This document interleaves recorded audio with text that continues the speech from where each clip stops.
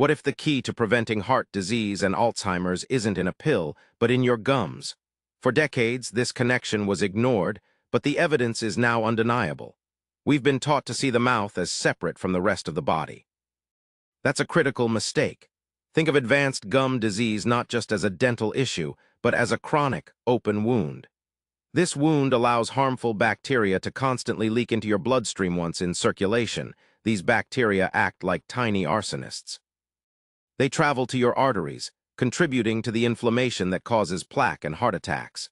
And scarier still, they can cross the blood-brain barrier, where they've been found in the brains of Alzheimer's patients, potentially triggering the devastating plaque formation. The plaque on your teeth could literally be seeding the plaque in your most vital organs. This changes everything about how we should view dentistry. Has your doctor ever asked about your gum health? Share your experience in the comments.